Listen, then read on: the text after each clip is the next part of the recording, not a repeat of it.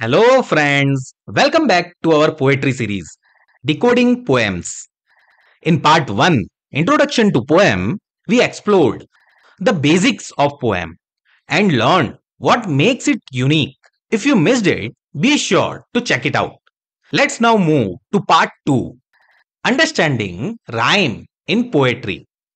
In this video, we are going to explore an important element of poems, rhyme. We will learn what rhyme is, discover different rhyme schemes, and explore various rhyme styles.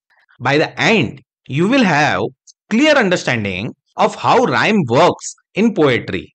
So without further ado, let's get started. What is a rhyme? Rhyme is the repetition of similar sounds, usually at the end of lines in the poetry. It's like the rhythmic beat of a poem that adds musicality and makes the verses pleasant to the ear. Think of rhyme as a playful dance of words that creates a pattern, making the poem more engaging and memorable. Let's understand what is rhyme scheme. The rhyme scheme of a poem is the pattern of rhymes at the end of each line, often represented by letters. Here are some of the common rhyme schemes. Number 1, AABB. Here, the first and second line rhyme with each other, and the third and fourth line rhyme with each other. For example, Twinkle, twinkle, little star, how I wonder what you are. Up above the world so high, like a diamond in the sky. If you notice closely, in this example, star rhymes with R. So, line 1 and 2 are rhyming. And high rhymes with sky. So, line 3 and 4 are rhyming. So, the pattern becomes AABB. Let's look into second pattern. Number 2, ABAB. Here, the first line rhymes with third line and the second line rhymes with the fourth line. For example, Mary had a little lamb, little lamb, little lamb. Its fleece was white as snow, and everywhere that Mary went, Mary went, Mary went, the lamb was sure to go. In this example, lamb rhymes with went. So line 1 rhymes with line 3 and snow rhymes with go. So line 2 rhymes with line 4. So it's ABAB. Let's look into third rhyme style, ABCB. Here only the second and fourth line rhymes with each other. For example, Jack and Jill went up the hill to fetch a pail of water. Jack fell down and broke his crown, and Jill came tumbling after. In this example, heel does not rhyme with water or crown, but water rhymes with after. So line 2 and 4 are rhyming, rest all lines are not rhyming. So this is all about rhyme scheme. Now let's understand rhyme styles. There are mainly 5 types of rhyme style. Number 1, perfect rhyme. This is the most common type where the final sounds of the words match exactly. The example that we saw of the poem Twinkle Twinkle Little Star.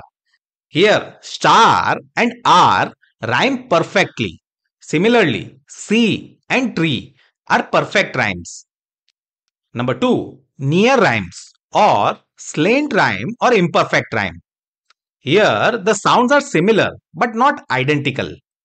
For example, when you feel alone at home, remember, I will always come. In this example, home and come are near rhymes because they do not match exactly but sound similar. Number 3, I rhyme. Here, the words look like they should rhyme, but they do not sound alike. For example, in a garden full of peace and love, a white feather friend flies like a dove. Here, love and dove looks rhyme, but they do not sound alike. Before, internal rhyme. Here, rhymes occur within a single line rather than at the end of lines. For example, Jack and Jill went up the hill to fetch a pail of water. Jack fell down and broke his crown, and Jill came tumbling after. Here, Jill and hill rhyme within the same line, as do down and crown. And number 5, no rhyme. Some poems do not use rhyming words at all. For example, soft light filters through curtains, a gentle breeze steers the air. Mind wanders, lost in thought, time stands still. Heart seeks peace, a simple breath, existence. This poem does not use any rhyming words. So now we have learned what is a rhyme. Then we looked into the rhyme schemes. And finally, we understood different rhyme styles. Now it's time for exercise. Let's see how well you have understood rhyme. Let's try this exercise. In this exercise, you need to select from the given options. One option is correct. Number 1. What is the rhyme scheme of the poem Twinkle Twinkle Little Star? ABAB, AABB or ABCB? Number 2. Which type of rhyme matches exactly in sound? Near rhyme, I rhyme or perfect rhyme? Number 3. What is an example of internal rhyme? Home and come, star and are, Jill and heel.